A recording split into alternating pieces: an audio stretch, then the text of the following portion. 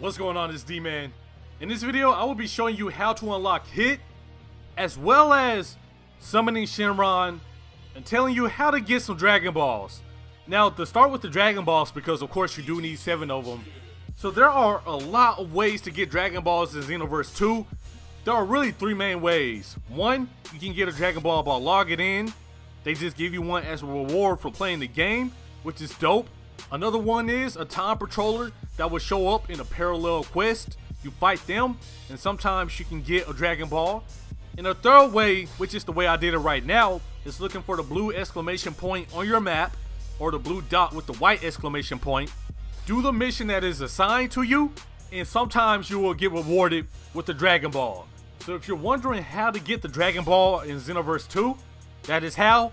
You get 7 of them, of course, and then you can go to the middle of Kanton City and summon Shenron.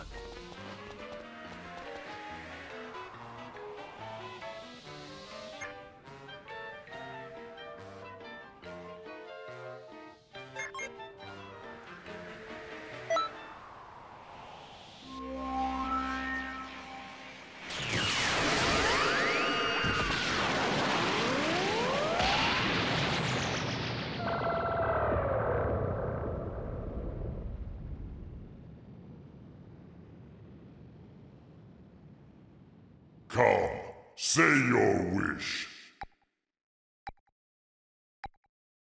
I'll give you one. So here we are talking to Shenron.